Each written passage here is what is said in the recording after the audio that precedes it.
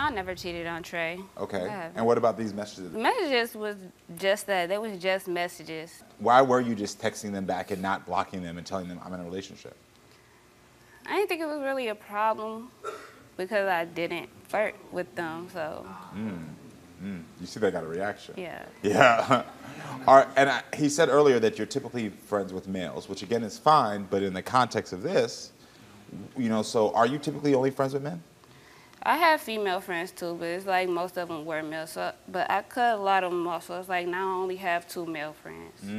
Can you like kind of tell me what was like the main issue so we can have a better understanding of why they couldn't be cut off? I don't think it was a problem because I did cut the ones I needed to cut off. I did. I only have 2 friends now.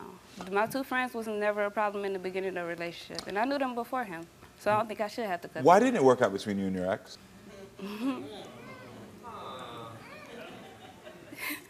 Feelings changed everything, so it's like we Feelings changed on his part or your part? My part. Okay, so he still wants you. Definitely do. Have your feelings fully changed to him, really, in all sincerity? Yes, yeah. Fully? Yes. Okay. I feel like you said yes like you tried to convince me. No. No, my feelings have changed. Okay. I got a question for y'all. How old are both of you? 20.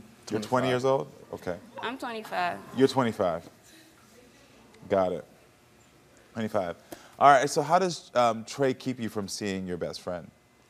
He would plan something on a date. I was supposed to see my best friend, so he would get us to do something together instead of me going to see my best friend. A lot of that is because there's a lot of planning y'all do that I'm not aware of. And then the second one, it'd be like one of those things where my trust wasn't fully still there. You know, it's like after you see something like that and then you want to go hang with another dude by yourself, it's like it kind of puts up in the air like, am I Do you really understand gonna that? lie? About like I why? would allow that. You didn't give me a chance to tell you. Oh, because he found it. Right, He before should I have given got you a to chance say to tell you. something. But what about the second guy?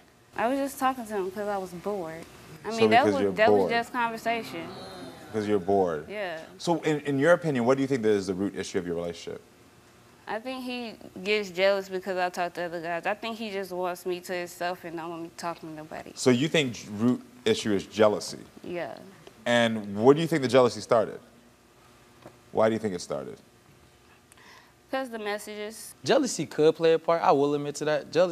I could see myself getting jealous. But it's one of those things I want to make sure like she's secure. Like I said, she's a good woman. And when you see messages or you find stuff like that and you see her engaged back or you don't see nothing saying, hey, you know, my boyfriend wasn't like this, you know, hey, stop. Why haven't you said that? You said it's because I was bored, but that's not really a valid reason. The people know I'm in a relationship, so I don't think I should have to tell them that. In a man's head, it's like when you see multiple text messages saying, oh, you making me horny, or you doing this, like, what are you doing to make them horny? You know what I'm saying? So it's like one of those things That's where not just a man's head, that's in a human being's head. If I you see couldn't your partner figure talking to somebody else. Hold up. Where are you going? I know you want to watch more Karamo, so click here to subscribe and click here to watch more so we can keep talking and growing, friends. I love you.